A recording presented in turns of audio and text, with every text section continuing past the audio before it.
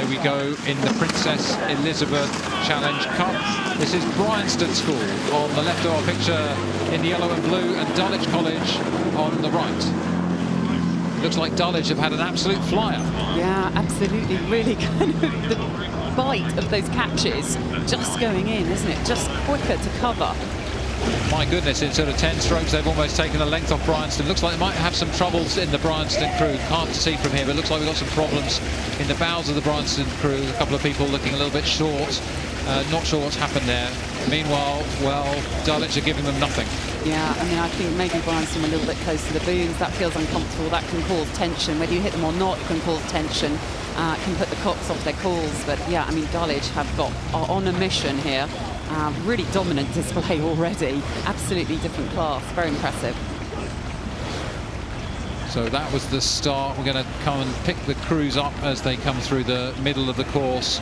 The really commanding start from Dulwich, which they've obviously held on to and capitalised here as we're just past halfway. You can see the backs of the Dulwich crew there, looking in a nice position. You can look at your opposition from this situation and know that you've got control of the race. Yeah, they've had a good season. They won junior 8s at Marlow, and they also did well at Schools Head of the River.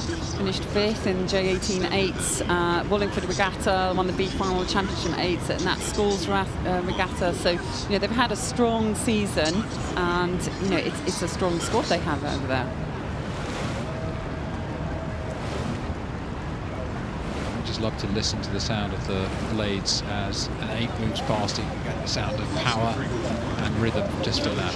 It's a confidence builder for them. They know there's some ferocious talent in this event.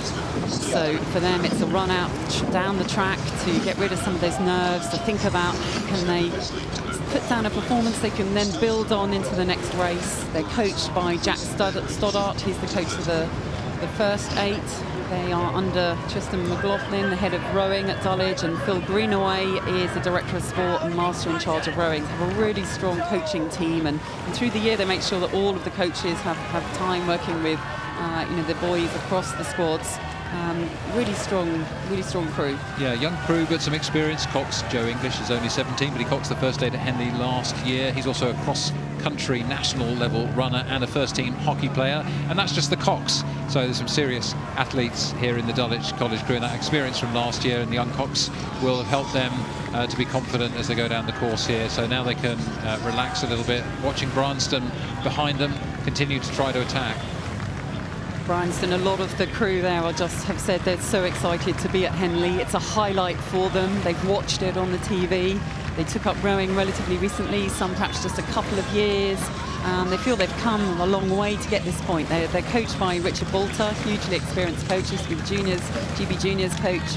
They've been working towards getting here. Lots of disruption to their exams over the last few years with, of course, COVID, which, you know, all of these schoolboys have been through. So it means a lot to be part of this regatta.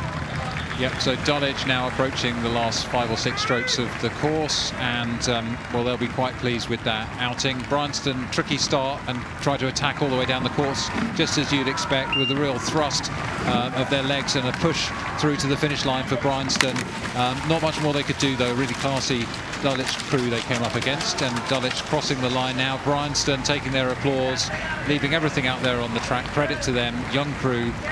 What an experience for them to be here on the first day of our first 6-day Henley Regatta and crossing the line to conclude that heat of the Princess Elizabeth Challenge Cup. It's Dulwich College beating Bryanston School on Tuesday at Henley.